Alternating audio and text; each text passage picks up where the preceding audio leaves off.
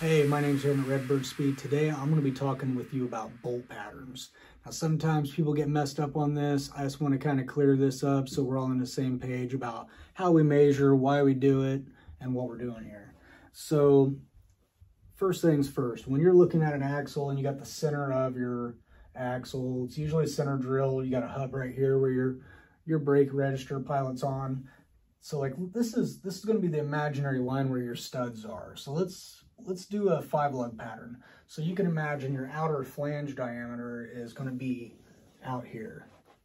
So this is where your studs come through. So stud 1, stud 2, stud 3, stud 4, stud 5.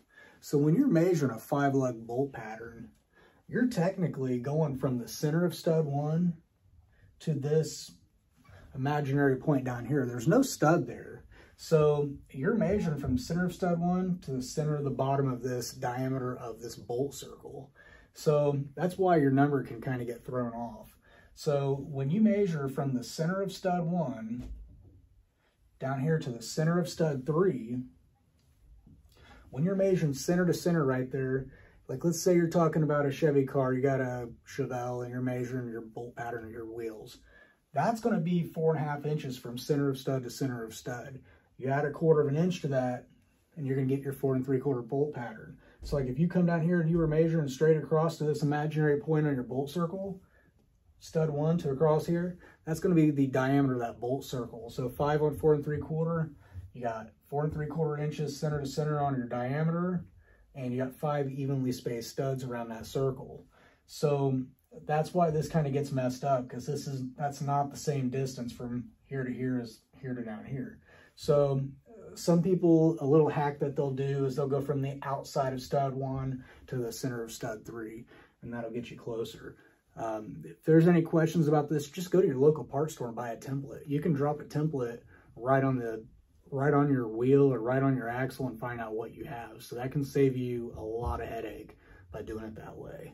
So let's talk about something like a 6-lug axle in a Chevy truck. So a 6-lug axle, so you get your stud 1, stud 2, stud 3, stud 4, stud 5, stud 6. So when you're measuring this, you're going from the center of stud 1, you're measuring from right here to right here, center of stud 1 to center of stud 4. And if you're measuring a 6-lug truck axle, 6 on 5.5, that will be 5.5 inches from the center of that stud to the center of that stud. So it kind of gives you an idea. So anything with an even number, evenly spaced, like 4-lug, 6-lug, 8-lug, you're going from the center of that stud to the center of that stud. So center of hole, center of hole. Anything with a 5-lug, you're going to be measuring on a diagonal. If you measure center to center, add 1/4 inch, or you can hook your tape measure on the outside, go from the outside of that stud 1 to the center of stud 3. So hopefully this kind of clears that up a little bit.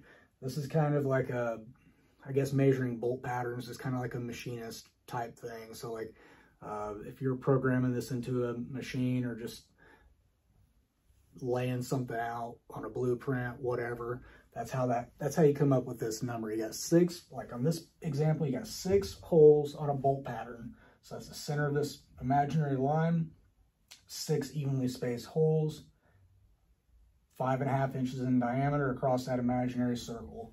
So that's how you come up with that. So hopefully that clears things up. If you have any questions, again, get a template, give us a call. Better to measure twice and cut once, so do it right the first time. So if you have any questions, give us a ring. We'll go from there. Hey, we appreciate your support. Thanks for checking out the video. Be sure to subscribe. Have a good day.